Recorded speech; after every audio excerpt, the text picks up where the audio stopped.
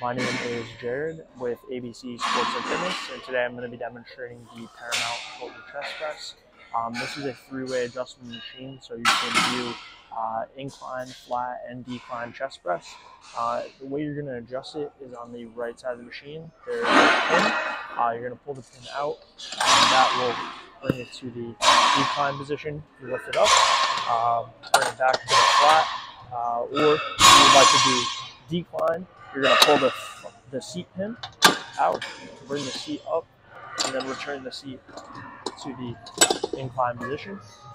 This is a plate-loaded machine, so you're going to adjust the weight by adding plates to the plate pins on either side, and also the handles are adjustable.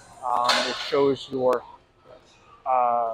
recommended adjustment by your height, so you just line the number up to how tall you are.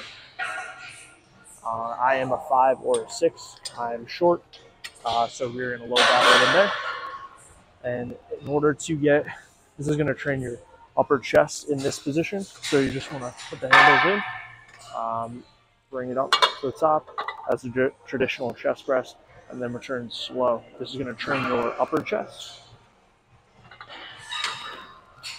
Now for the flat position, we're going to return the seat back to the middle, return this back down, make sure everything is locked in. Again, same thing.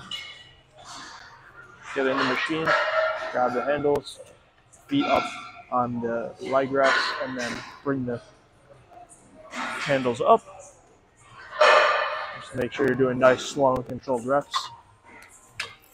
And you can also repeat this for the decline position.